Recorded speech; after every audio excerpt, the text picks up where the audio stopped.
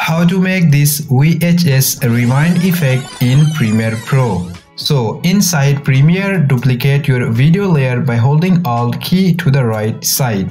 Right click on that video and click on speed/duration. Set the duration around 300 and also check the reward speed box.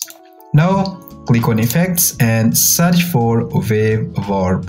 Drag this effect on your video clip and then go in effects control. Under the wave warp effect, set the wave type smooth noise, wave height 100, wave width 1000 and set the direction 180 degree and also set the pinning to all edges.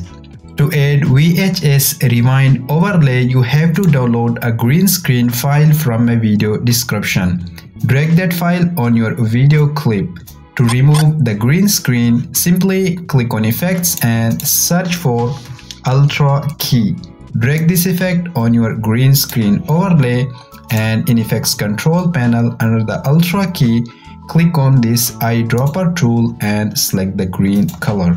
And that's it. If I play, you can see our VHS rewind effect is ready.